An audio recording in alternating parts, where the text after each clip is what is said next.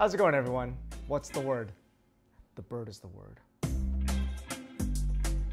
Today I'm going to show you the proper probe placement for a whole bird. Right here we have a whole chicken, but you can use this technique for a whole turkey or even a whole duck. So take your meter, take the probe, the internal sensor is here, and you want to aim for this sensor to be at the center of the thickest part of the breast.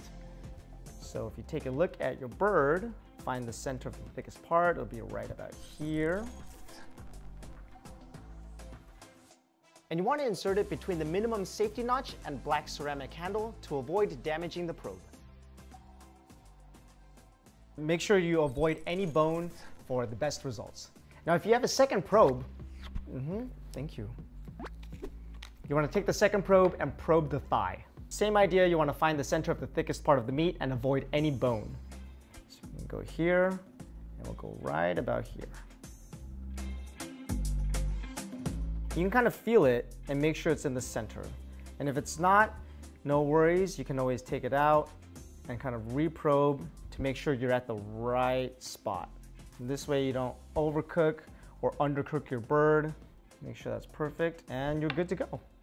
So we want to probe two spots because sometimes we want to cook the thigh to a higher temperature because it has all the collagen and the fat, and you want that to cook down so it's more tender. So sometimes what you want to do is you can either ice the breast or cover the breast with foil and remove it later on in the cook. What we actually recommend doing is to spatchcock your bird. So that means taking out the spine and flattening it, and this way you can kind of cook it evenly. One other thing that you can do is kind of quarter each section and cook each part separately. So that's kind of it. This guy is ready to go. For more support and recipe videos, follow our channel and check out MEATER.com. Happy fooding, guys.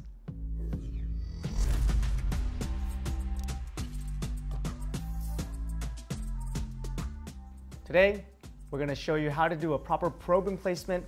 Did I say emplacement? I just made up a word. Today, I'm going to show you how to do proper